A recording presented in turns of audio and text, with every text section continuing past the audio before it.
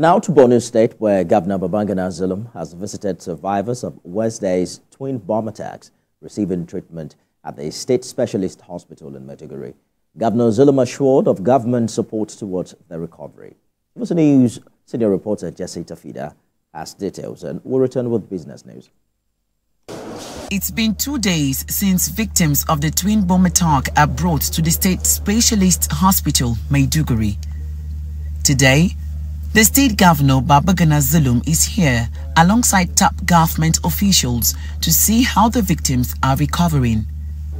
He spent some time interacting with each patient. The governor expressed sadness over the incident and assured of his support to take care of the victims. So far, so good. Many of them have died, but the remaining ones are receiving treatment and many were discharged. I want to commend the ICRC for supporting them. I want to commend the management of this very important hospital, as well as the staff of the Ministry for Health. They are doing very well, but there is need for us to provide additional support for them. The State Emergency Management Agency are also doing very well. The police and other officials in the state, especially the military and paramilitary, are doing very well. But we shall put heads together in order to, bring succor and relief to the people of Borno State.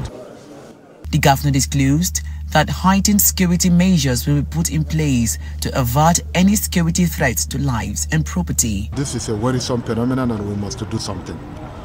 There is a need for us to review the utilization of chemical fertilizers in Borno State.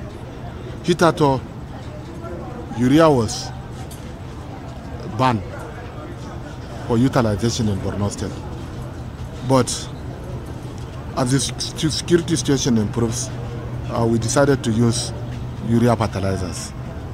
I cannot judge by now, but I think we shall discuss with the researcher with a view to determining the potentials of urea in making explosives. And government responsibility is to ensure the protection of lives and properties of the people.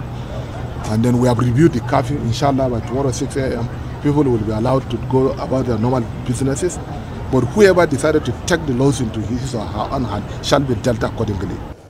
At the moment, most of the victims are being discharged, while few are responding to treatment.